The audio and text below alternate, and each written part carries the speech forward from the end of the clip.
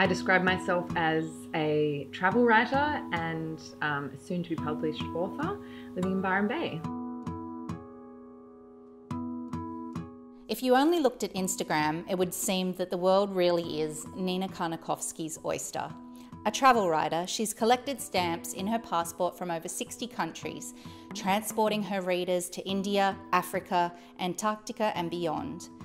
But in real life, this grounded wordsmith has also created rituals and sanctuary to balance out the beauty and mayhem of a career made on the road.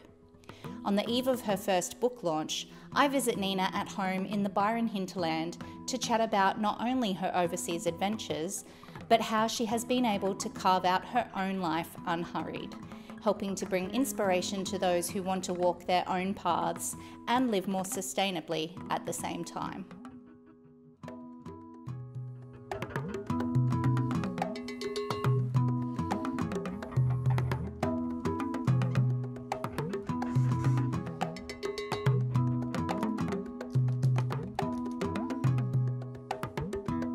What kind of travel writing do you focus on? I really love very wild, off the beaten track places. I like the empty places that have a real soul to them, where I can kind of spend my time getting lost, sinking into really exotic cultures.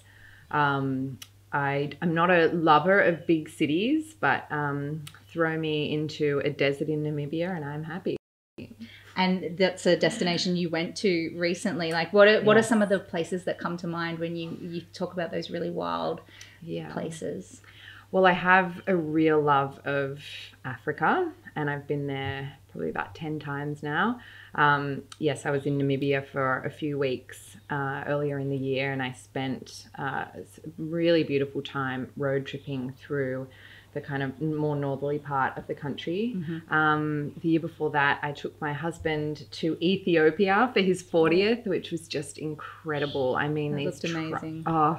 It's just, you've got the Simeon Mountains where you can go hiking. Then down south, you have these tribes that are kind of almost untouched by the rest of the world, which is so unique. And it's just the most incredible continent, because you're seeing the cradle of humanity. That's where we came from. And it is just full of the most wild and untouched places. Mm. And then I guess that's the best material a writer could ask for as well. Like, you know, what does it give you going and doing those experiences when you bring it all home here to Byron? What does that look like when you sit down and kind of reflect? Yeah, well, I think I also really crave, and I think so many of us who really love travel crave, something that is just so vastly different to our everyday lives. Mm-hmm. So I think that's why I seek places like Mongolia or Papua New Guinea, where you're just seeing things that you never would have imagined existed, and ways of life that it just teaches you so much about alternative ways of living. Mm-hmm. And so much that we take for granted about the way that we should live life. And then you see incredible tribes, or, you know, the nomadic people in Mongolia living in yurts and moving around and living in minus 40 degrees for big chunks of the year. And you really reflect on that and ask, who is living a good life here? Is it us or them? Or can we find, it's fascinating to me, just seeing those models of different ways of living. I think that's really it. And then when it comes to writing stories, you've really got something to reflect on there. And I think it leads to more reflective sort of writing, and you can write stories that show how these places can kind of transform the everyday traveler. And really, I think the ultimate aim with travel is to get us thinking a little differently about life. Absolutely. And those kind of places for me really resonate in that way. Yeah. So how does it feel to be able to say that you do that for a living? I mean, that this is your craft, your career, your income. How does it feel when you reflect on that? It's a huge privilege. That's what I would say first and foremost. And I worked bloody hard to be able to do it. Yes. And it isn't always the most financially rewarding career, but it is just so incredible in terms of experience. And the kinds of experiences this job has afforded me. But I feel as though a lot of people maybe glamorize the life of a travel writer, and it is incredibly glamorous in some ways, but there's a lot of other elements that people are not factoring in. I think I've had people say to me, oh my gosh, so it's your job to go on holidays. And you think, well, holidays are kind of a thing of the past. You never really go on holidays again, which you would know very well. Yeah. Even if you're on a holiday, you cannot turn that part of your brain off, and you're always looking for stories, and you're thinking, how can I package this place up for people and share it with people? And that's a really difficult thing to switch off. Absolutely. Yeah. And look, when we first met, it's about 6 years ago now, I think, and you had just come back. You'd been living in Mumbai in India. Yeah. You were still working full time at that point, but you know, we were chatting and you were telling me how you really couldn't wait to be able to leap into the world of freelancing. So how does it feel now to look back? Where has that journey taken you during that last 6 years? Yeah, wow. It's been a wild ride, because aside from traveling the world and seeing all these amazing places, from, you know, Antarctica to the Arctic to everywhere in between, a lot of life stuff has been happening too. So when I met you, we had just come back from living in India for a year, which I think, when you can do something like that, really take a big chunk of time to live somewhere or travel somewhere for all that, it just throws everything back at you, and you can never really look at life the same way again. So when we came back from India, my husband, who was an art director at the time, decided that he would become a biodynamic winemaker and take over the family farm. So we went and moved to a very rural location for a number of years. And so he had never had any experience with winemaking at that point? Not point? Aside from working, you know, on the family farm during holidays and things like that. Yeah. But he just suddenly realized that, you know, you've got this one life, why not go take that leap and see what else lies out there? And it was such a beautiful experience. And biodynamics is an incredible way of farming. And he learned so much during that time. And I continued traveling all throughout that time. And look, I think when I first went freelance, it was a scary time, because there's always that kind of break between having had full-time 9-to-5 work and then leaping out into the unknown and having more time on your hands and having to hustle and doing all of that. And you've kind of got to de-institutionalize yourself a little bit. Yeah. And really start to craft your own days and figure out how it's going to look for you and how you want it to look, because it's your opportunity really to craft that kind of life that you might always have dreamt about, but then you're suddenly in it and it's actually kind of scary, and you need to figure out how you're going to play it. So there were definitely a couple of years there where I was figuring that out. And yeah, then about 18 months ago, we decided to move up here to Byron Bay, and that was another step again into the unknown. My husband has opened up a natural wine bar up here, and it's a whole new world yet again. Yeah. And continuing to travel the whole time, and amazing. Just also it's interesting because obviously the longer you do something, the more of it you do. Yes. So over time, obviously, I've started traveling more and more and more.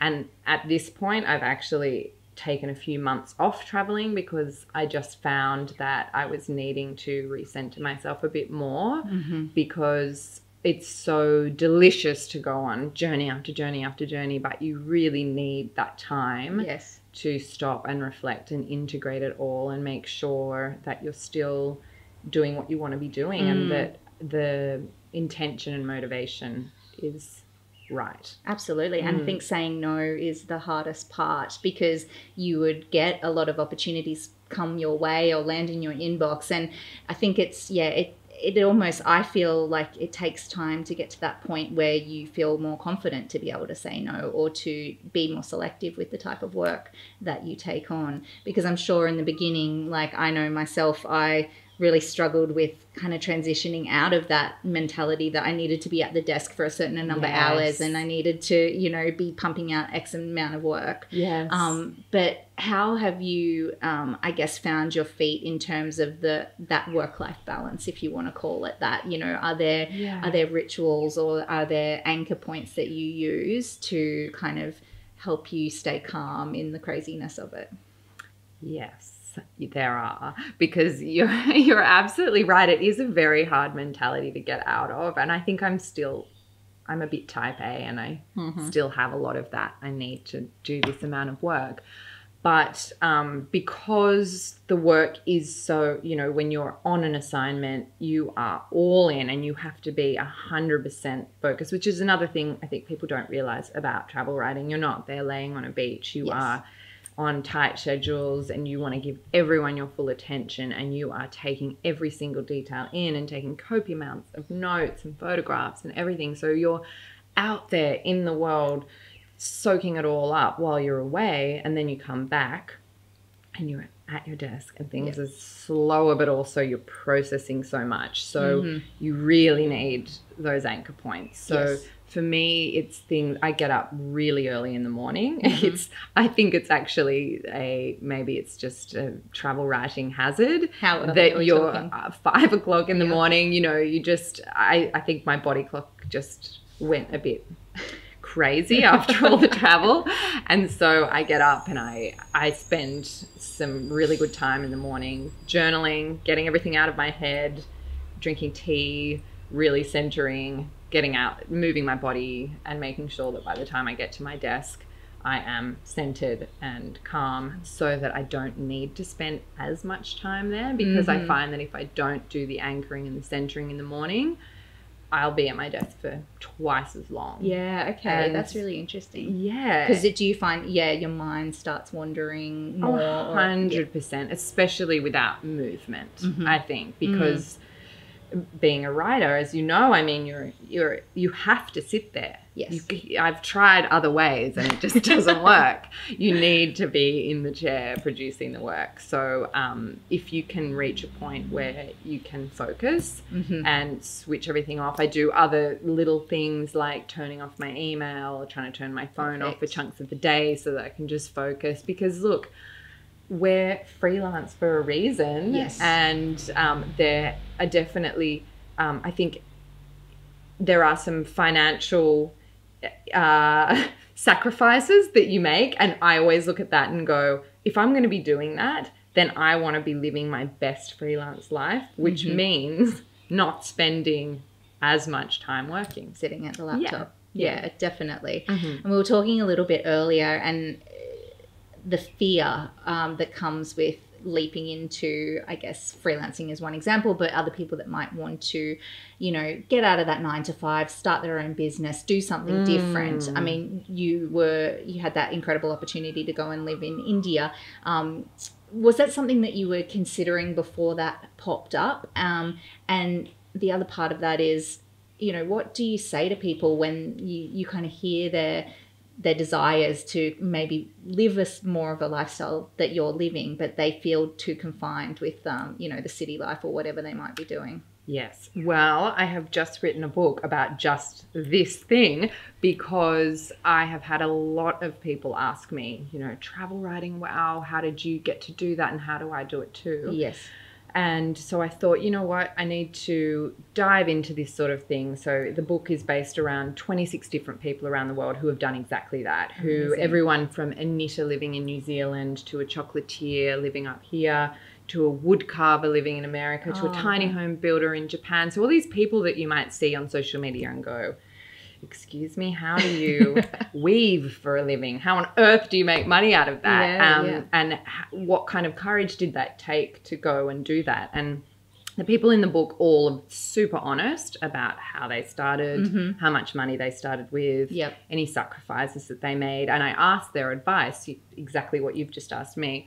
what would you tell people wanting to live a more creative, free life like this? Yes. And so many of them said, I'm sorry, but I have to say, just do it. Yeah. Which just sounds like the most ridiculous advice and the Nike slogan and all of that. But it absolutely is that. Yeah. You have to leap out and do it. I think so many people talk about it and think, oh, but, you know, obviously there's so much fear surrounding that. There's fear of, and real fears too, financial instability or failure, or completely ruining the career that you're in. I had a couple of people say that who had amazing degrees and had been in illustrious careers and who gave it up. And everyone around them is saying, are you crazy? You can't go and give this up and start. There's one beautiful girl in the book who has a company where she runs like dinners for women around the world. It's called Feisty Feast, and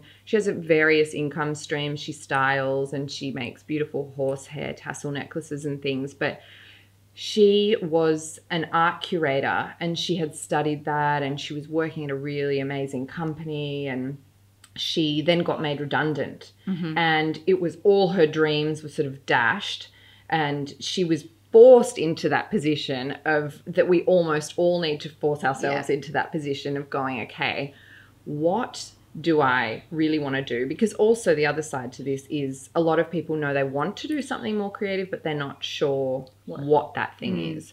So she just said she observed herself. She took a couple of months off and she observed where she was naturally wanting to go with her free time. She just watched what she was doing, and she just noticed that she was just cooking all the time and wanting to entertain all the time. And so she figured out how to make a business out of that.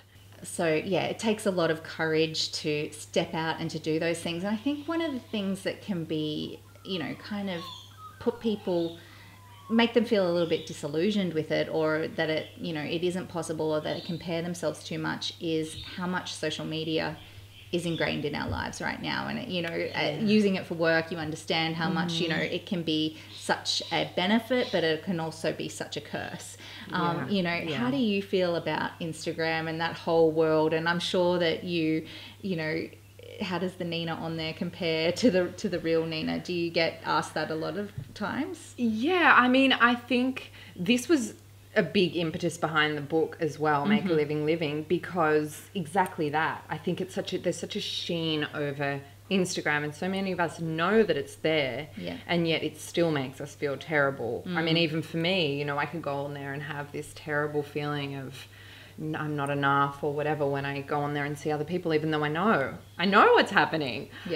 So I thought it's going to be so nice to really dig into these people's lives and go like, well, what else is happening there, and what is the reality? And I remember the girl who's doing the incredible knits that are selling now on Net-a-Porter for amazing amounts of money, and she's supporting all these women in Peru and all these sorts of things. She said to me, oh, you know, half the time I'm living on potatoes, but I love what I'm doing. And I mean, that's just one example of like what's going on behind there. It's so nice to have that honesty, because you know, that's not something that people share as often, because it's not glamorous. And I mean, I like to share little things like that on Instagram as well, because I think it's because the platform is the way it is. It's arty. It's everybody wants things to look beautiful and curated, but then it can lead to this terrible way of thinking where we expect that every moment of life is going to be like that. And I mean, as I say, I am very type A, so a lot of the time things are quite polished.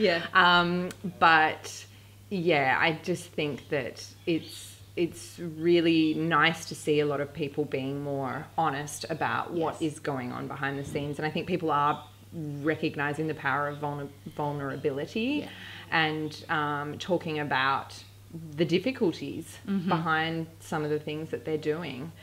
Do you consider yourself an influencer? I mean, I think anyone who is putting stuff out there on any kind of platform is. And I think that's why I think I'm a lot more careful these days about what I put out there, and I'm a lot more considered.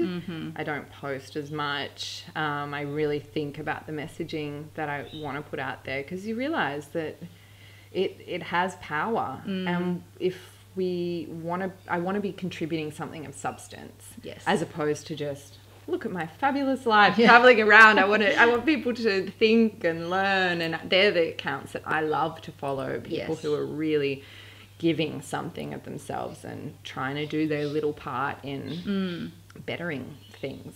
Well, and I've seen a lot of posts recently and really talking on the topic of sustainability, which is such a huge area of focus in the travel industry, at the moment. And I guess like you, as I would, like, feel that, I guess, that level of responsibility, because it is 100%. Our jobs, we're jumping on planes and going and doing all these things. But how do you feel now when, it's like as soon as you start to know more about, the effects or the causes or what's going on, I mean, you can't unknow that stuff. So how has it changed the way you travel?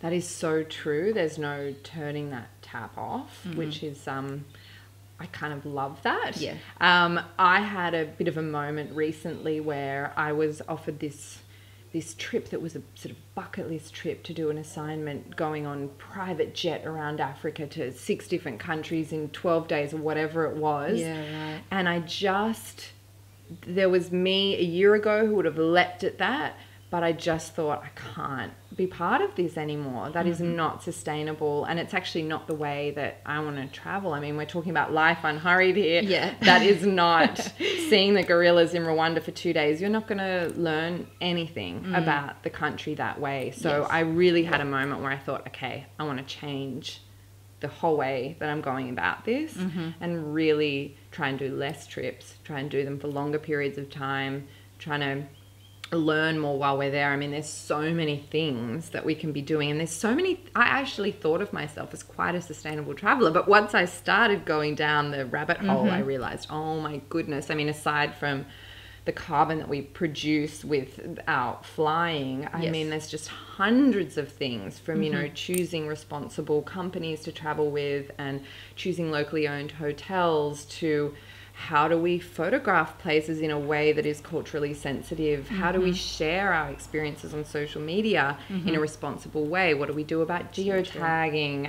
What kind of sunscreen do we wear when we're on coral reefs? I mean, How much do you pack in your bag? How much do you pack in your bag? And just the whole, it's a whole world out there. And I think until now, people have been, it's been kind of a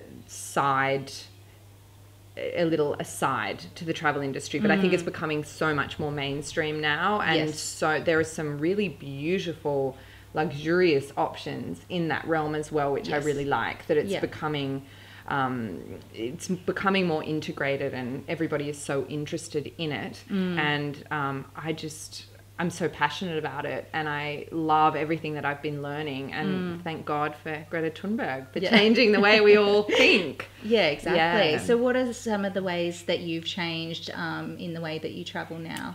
Yeah, well, okay, here's a recent example. I have to go to Sydney every now and again to see my family, and usually I would not think twice about hopping on a plane, but I have just started thinking even small things like that. What can I do? So I took the train instead, and it was long, but it was fantastic. And unfortunately, we don't live in a country that has a great train network, but things like that. But so looking at ways to slow things down. So next year in April, I'm going to Uzbekistan, and my husband and I thought, hang on, how about we meet up in India after that, but we can overland, so we can save up all these trips that instead of going away every 6 weeks or whatever, we save all of that up and go on a longer trip. Amazing. Take it slow, do it overland, do it properly, rather than just jetting in, jetting out, because it just doesn't feel right anymore. And I think that's a really good point about the planning process, because travel's become such a part of the everyday now, where you don't think twice, like you say. It's very reactive. A lot of people are traveling more. They're able to just jump on a plane and, you know, jump on the latest deal and get over to Bali or whatever it might be. But rather than being reactive in that way, if you're able to forward plan a lot more and be more conscious about it, you know, I think that's definitely the way forward, to be able to spend more time in places, because, you know, it might still be the same amount of annual leave for somebody, but just doing it in a smarter way. Oh, exactly. I think that's exactly right. Kind of like batching it all. Yes. So that you can go and have a really meaningful experience, and it leads to better memories. I mean, any trip that I have taken a long time to do, we went to Israel a couple of years ago and hired a car and just went through the desert there for about a month, and taking that time, I mean, it's just so vivid for me. And there's some trips that I've taken for work that have been so fast that honestly I sort of have to think, wait, did I go, have I been to that country? And that's terrible. And I mean, obviously we still have to make a living, but what I want to be able to do is show people how to do it better. And we can still... And make it work for you as well, and the lifestyle that you want to have. Because that train journey, like you say, it takes a long time to get the train to Sydney. But, I mean, what did you get out of that experience? What were you doing during that, you know, however many hours? You get to see the landscape unfold. It's the journey, not the destination. It's all these things that we know, but I think we've just become a little bit, we just want the quick fix and the easy thing. And I think we have to undo a lot of that and think the way that our grandparents would have, and do things slower, not always go for the easy option, because the easy option has decimated the planet. And from everything from single-use plastics to the speed with which we travel, to the fashion that we wear that's so disposable, all those things, we have to look at ways to slow it all down. And I think that that's sort of the mentality. You don't have to be on the road to be able to do that. I mean, you would know, having moved to a new area, a new town, you know, in what ways do you bring that ethos into your everyday life here? Yeah, that's a good question, because it's actually interesting. I think a lot of sustainable living is almost living as though you were traveling, as in living on a smaller scale, living with less stuff, doing all those sorts of things.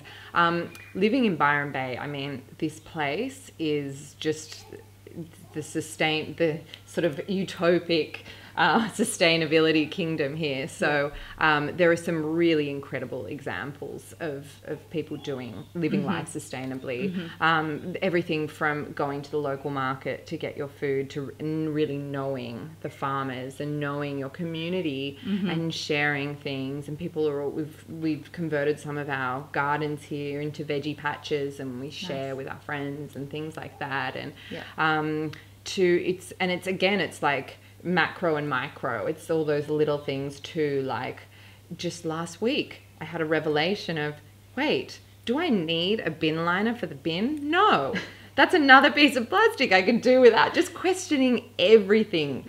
Washing my hair, I'm looking at the plastic bottle. Wait, do I need the plastic bottle? No, I don't. There's another way around that. It's question everything, and there's always a better way to do it. Yeah, absolutely. And being conscious in that way, and being more present in what you're doing, you know, it might be whether you're on that train journey down to Sydney or going out for a bushwalk near here, but how much does gratitude feed into it for you? Because I think if we all had practiced a little more gratitude for the experiences that we have when we travel, or even, you know, living in our hometowns, I think that could really shift a lot of people's feelings about the things that they're doing, and also the memories, or, you know, the things that they're creating out of travel.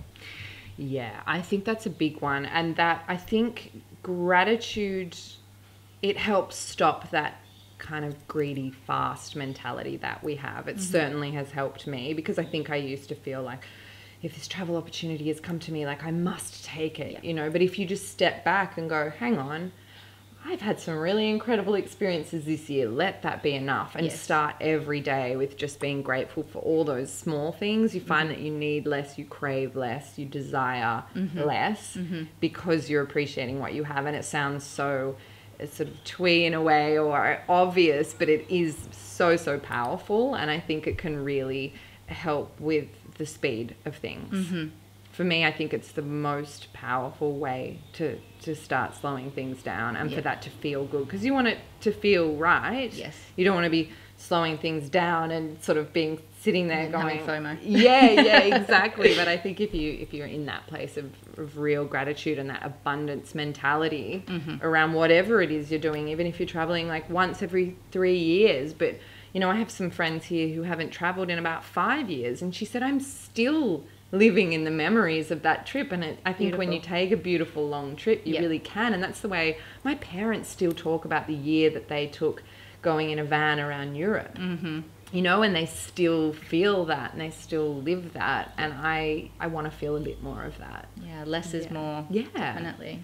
100%. And I notice around your lovely home here, you've got a lot of pieces that you have bought on travels.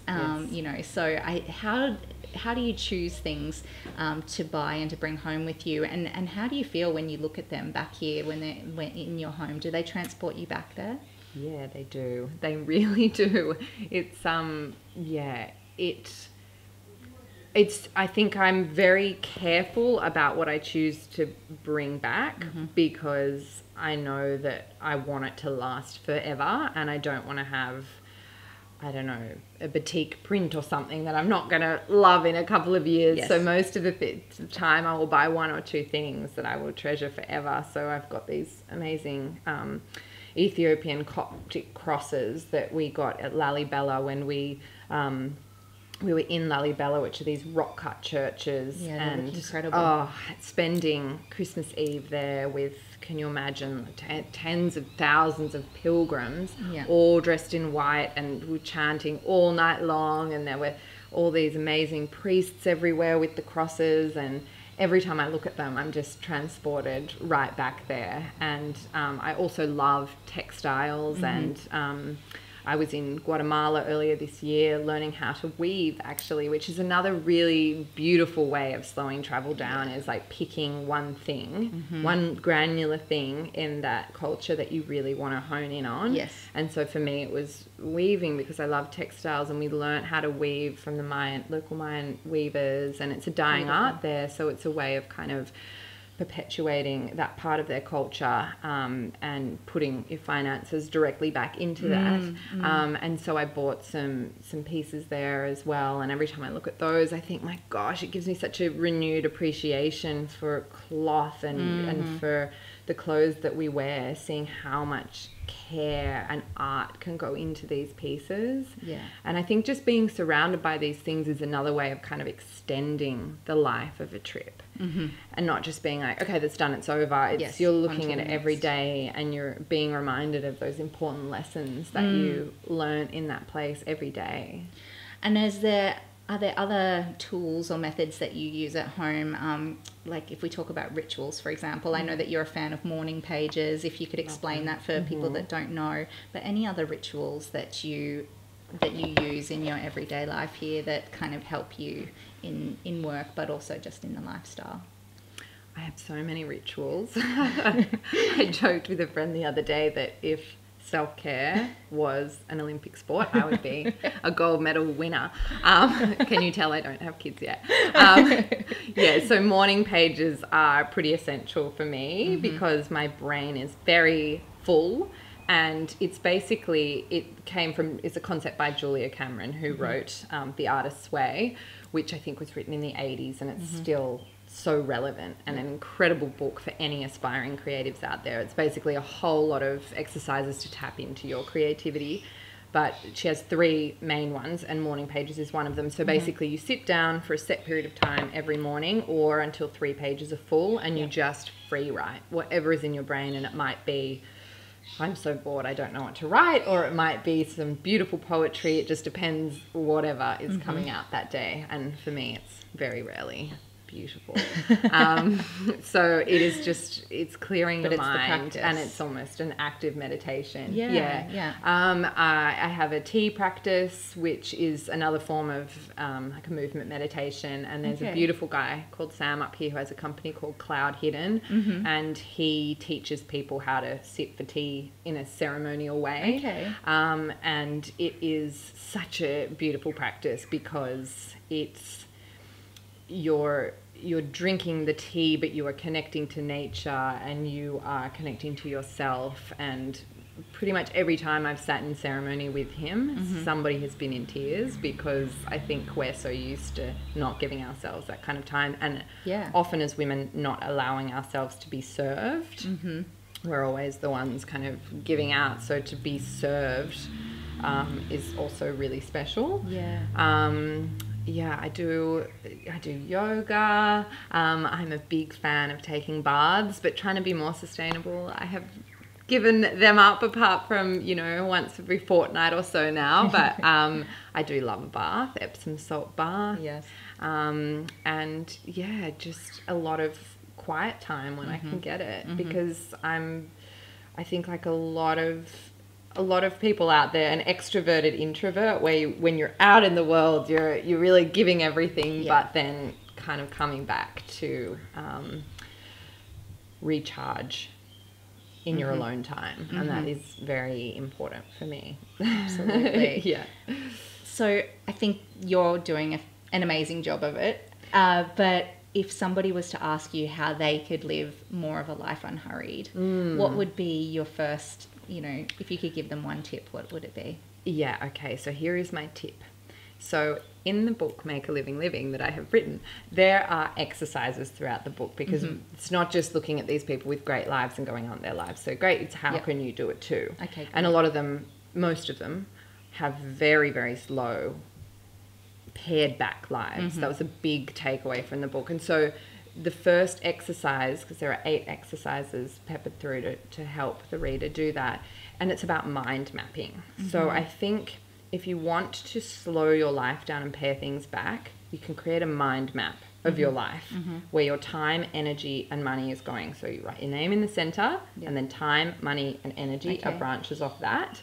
And you write down all the things that are draining that particular resource for you. Like, write all the activities that you do, all the things you're spending your money on, or where is your time going. And I think we know, but until you actually write it down, you realize very, very quickly what can go. And that is how you reclaim those resources for yourself. You just have to be brutal sometimes and cut things out, because we can't do everything. I think we think that we can, and we are told, particularly as women in society, that we can do it all, but it's not a healthy way of being. You don't have to. No. Who wants to? So if you want to be out there creating amazing work and being great to your family, maybe you have to give up being social for a while. You just have to say no to that. Or if you want to travel more, look at your finances. What can you pare back there to reclaim some of those things? I mean, when I first went freelance, I gave up a lot of things because, I stopped going to the hairdresser. I stopped buying clothes for a while. I stopped eating out, and none of it felt like a sacrifice, because you're actually giving something huge to yourself, and you're working towards a bigger goal. So all those things actually don't matter anymore. And I think if you mind map it all and get it physically in front of you, it's very easy to figure out.